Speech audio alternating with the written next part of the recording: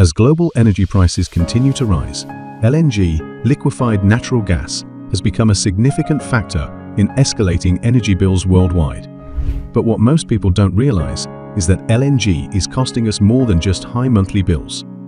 It's a multi-billion-dollar burden that affects economies, businesses, and households alike. So why exactly is LNG so expensive, and what's the true cost? LNG is often hailed as a cleaner alternative to coal and oil, but in reality, its costs are unpredictable and volatile. Global LNG prices have been fluctuating wildly in recent years. For example, in 2020, LNG prices were as low as $1 per million British thermal units, but by 2022, they skyrocketed to $100 per million British thermal units, which is a 100-fold increase. This volatility is not just inconvenient, it's financially devastating. When LNG prices surge, energy costs follow suit. In fact, LNG-fired electricity is now 5 times more expensive than electricity generated from solar in some regions, and nearly double the cost of coal-based power. In Cambodia, for example, the planned 900-megawatt LNG power plant could cost the country $730 million per year, just for fuel alone.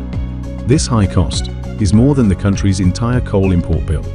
These rising energy costs are felt not only by governments, but also by families and businesses who see their monthly electricity bills climb higher as LNG prices rise. The price volatility doesn't just stop at the fuel price.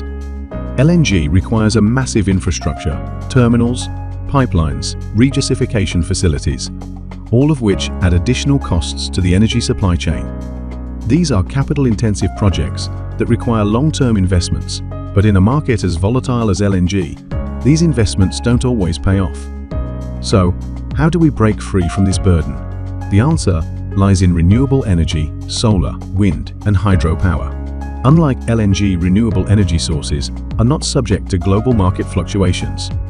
Solar and wind power rely on natural resources that are abundant and free, meaning they are not subject to volatile global markets or supply disruptions. Countries investing in renewable energy, like Germany and Denmark, are reaping the economic benefits. In Germany, renewable energy costs have dropped 60% in the last decade, while coal power costs continue to rise. Solar electricity is now as low as 2 cents per kilowatt, compared to 17 cents per kilowatt for LNG-fired electricity. As LNG prices remain unstable due to rising demand, renewables like solar and wind are becoming cheaper. In Asia, solar is the cheapest form of electricity, with wind power not far behind. Shifting to renewable energy isn't just an environmental choice. It's about energy security and economic stability. Renewables offer predictable pricing, lower costs, and local job creation, while reducing dependence on volatile LNG imports. To achieve net zero emissions and strengthen energy security, we must move away from LNG and invest in renewables for a cleaner, more stable future.